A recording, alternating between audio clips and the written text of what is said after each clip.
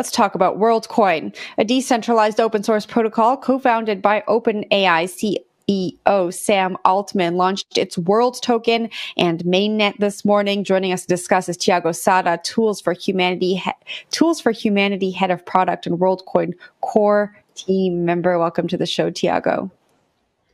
Hello, thank you for having me, Jen and Lawrence. Thank you. Thanks for being here. You know, we've been talking about Worldcoin building up towards the launch. It launched this morning. Now there's a software developer kit for developers. The token, I believe, is surging 60% this morning. Talk to us about what we can expect from this launch. Yeah, so it's a super exciting day for all of us that have been working on the project and the entire community. And there's really a bunch of stuff across the board that is launching, right? I think you mentioned it. For developers, there's opening up the SDK for anyone to be able to use WorldID. We announced a new Orb World Tour where starting this week, there's a bunch of orbs in a lot of new cities, and we're increasing from about 200 to up to 1,500 orbs by the end of the year. There's obviously in the markets where it's available, the token has launched. And a bunch of other things across the stack. So it's been a really busy day for the entire community, putting out documents and just processing all of the announcements that have been made. But it's been a really, really exciting couple of hours. Okay, what does Worldcoin actually do, and why do you need to get my biometric data? Yeah, well, I think that's the first thing, right? We do not need to get your biometric data. All of that can just be processed locally on the orb, and you can get your World ID verified without anyone having to have access to that, which is super cool. The whole premise of Worldcoin is that it's going to be the largest network of unique humans.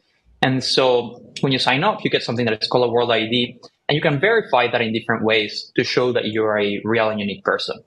The main way to do that today is with a device called the Orb.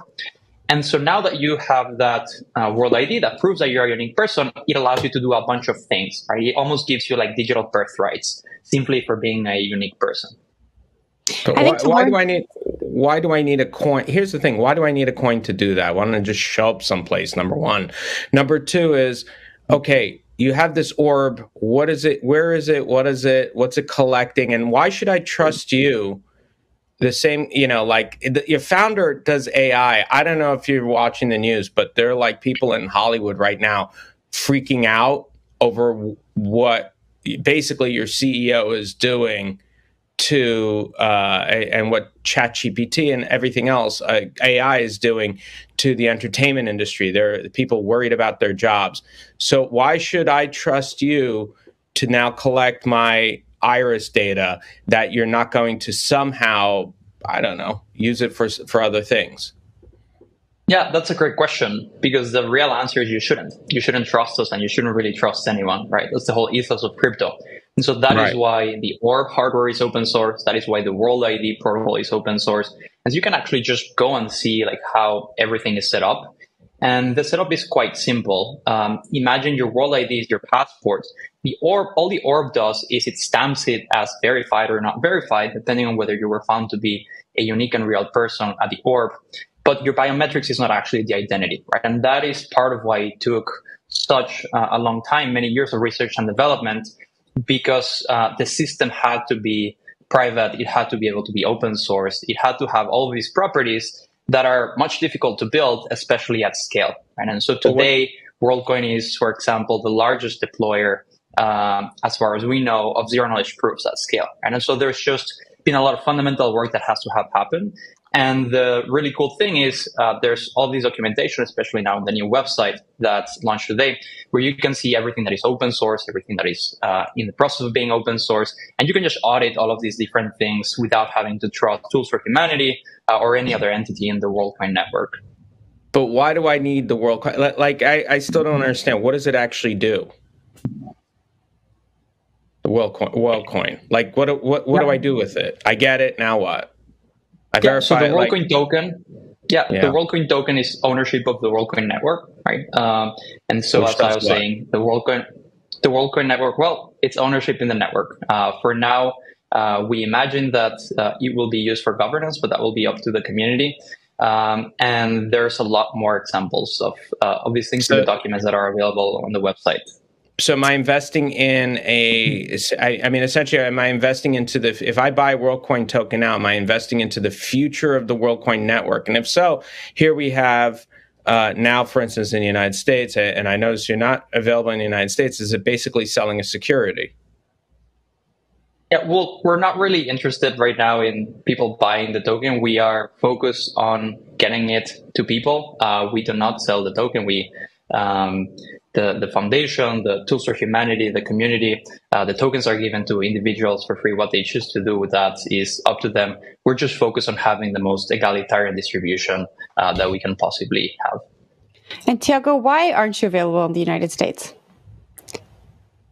Yeah, it's a really good question. I'm glad you bring it up. Honestly, it's just it's lack of regulatory clarity. We would love to be able to offer the entire Worldcoin ecosystem in the US. We try to be super respectful of every country's regulations. And so just out of abundance of caution, there are certain parts of the project that are not available in the US.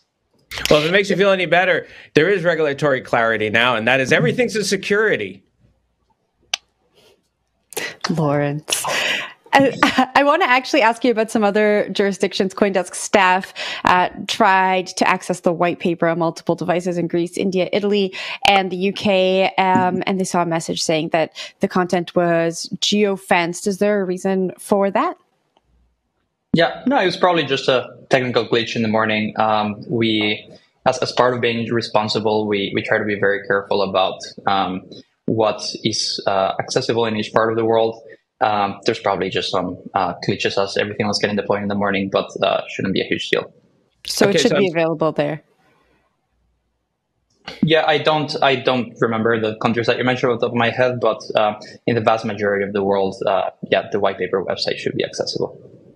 Okay, so I'm sorry I keep harping on this, but I'm still sort of trying to figure out what Worldcoin, like what it actually does other than verifies me as a human being and not I don't know, ChatGPT creation. What exactly does, like, what's the network set out to do? Like, okay, I buy into the network or I'm part of the network, then what? Yeah, well, I mean, that's a bit like saying, like, I don't really get the iPhone. Like, it's just a smarphone. What is it beyond a smarphone? Well, I know, right? An iPhone. I could call people on it. That's the start. Like, I knew I definitely maybe didn't have any other apps, but the important part was I knew I definitely could call one. You know, I could call people. I knew there was existence apps and things like that. But like, what's the orientation of the network? Like, you know, some are oriented towards financial transactions, others are peer-to-peer. Like, what exactly does this thing do? Exactly, yeah. So I think proof of person is a very important primitive that we've never had on the internet. It's already a problem today, right? You can see basically every social media website has struggled with it for the past 10 years. And as you mentioned, that is just getting much more important as we move into the age of AI. And so there's three problems specifically that we think proof of personhood can help tackle. Number one is this problem of bots, right? How do you distinguish humans from people from bots online? Number two is as you start getting into this age of AI, how do you fairly distribute all of the economic benefits that these AIs will bring to the world? And then number three, how can you start to think about democratizing AI technology, right? How can you make it not just accessible to everyone, but also let everyone participate in its governance? Because these will probably be systems that are too important and too big for one person or one company to control. So Sam helps make the problem and then the solution too. Sorry. Well, I think that not even Sam would say that AI is only going to happen because of OpenAI. I think that AGI is something that's going to happen, and it's going to happen soon, regardless of any individual company. And the opportunities and the challenges that come with that are very real, regardless of who's doing it. All right. Tiago Vitalik published a blog this morning in support of the Worldcoin project. He outlined some issues that he sees, or I should probably rather say challenges he sees for the project and proof of personhood more broadly. One of them is centralization. He talks about the actual physical orbs being created by the Worldcoin Foundation. The general public doesn't have any visibility into these orbs. Of course, the software is open source, but we have these physical devices. And he points out to the fact that the Worldcoin Foundation could still have the ability to insert a backdoor that could create fake human identities. What's your response to this? How are you thinking about challenges like this? Totally. I think that Vitalik's article is amazing. I think it's a very balanced outlook at the benefits and the potential challenges of a system like Worldcoin. So I would invite everyone to read it. I think that in general, specifically when it comes to decentralization, it's obviously more difficult to decentralize something that happens in the real world versus something that is purely digital. With the orb specifically, you actually don't need to decentralize the production of orbs. You just need to have many people or many companies be able to produce devices similar to the orb, right? And this is one of the big reasons why the orb hardware is open source. It's not just for transparency or for security. It's actually to make it a lot easier for other people that want to develop hardware that is compatible with the protocol to operate with it. And so you can think of the orb as the first device that is supported by the protocol.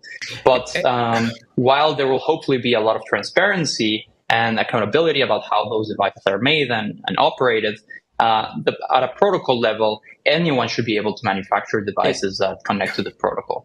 Except we've seen this happen in a weird way before with bridges, right? Like when we think about chain-to-chain bridges, things like that, those have always been the weakest point in any situation involving blockchain, right? Those are always been the ones that get hacked the most.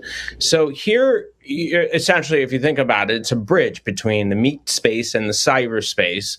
And isn't this kind of a weak point? I would actually think it is much more similar to an oracle. And I think that there's at this point, we understand what makes oracles work, what not. And the approaches are quite different than those to the bridges. At the end of the day, the really cool thing is that WorldID is a protocol. And if there are superior verifications other than the orb, those will succeed on the same protocol. And so it's just a matter of time. But at least from the past 3 years, our experience trying a lot of different methods, testing in a lot of different places, we are quite confident, as Vitalik points out, that there is just a lot of fundamental advantages to this approach of the orb. Now, say we sort out all of these challenges, we sort out all of the regulatory issues we have in multiple jurisdictions all over the world. How do you actually get these orbs out there? How do you get people to scan their eyeballs? How do you get people to actually use this and make Worldcoin a viable project? Yeah, so this is one of the most common questions is like, how are you going to fund all the orbs, right? When you actually do the math, you don't really need that many devices to get a lot of people onboarded. When you see the rate at which people are signing up, you need somewhere in the order of magnitude of 50,000 orbs operating to be able to get to the billions of people. And so the bottlenecks of the project are not where you would actually think if you were just looking at it on the surface. What do you do if you don't have an eyeball? Yeah, well, this is part of why it's really important that the protocol at the end of the day is just an identity protocol, right? Where you can get verifications. Just as you can get an OR verification today, for example, you can also just verify your phone number, and that gives you a certain type of verification. And so as the protocol matures, there will be different types of verifications that people can get. And Vitalik actually dives into this in his article as well, where he talks about how complementing different types of verifications will really give you that full picture of a person. It'd be neat if those orbs could also do like eyeball check, like you could check my eyes and things like that. Like save a trip to the optometrist. maybe we'll think of that perfect version of the orb. I think that's that's to make it useful. Yeah, well, I would argue it's super useful today. You can just ask our friends at Twitter. I think they would really like it if every one of their users already have World ID that was verified. Those numbers will go down tremendously. All right, Tiago, we're going to leave it there. Thanks so much for joining the show this morning, and congratulations on the launch. Of course, thank you. Thank you, Jen, and great to meet you, Lawrence.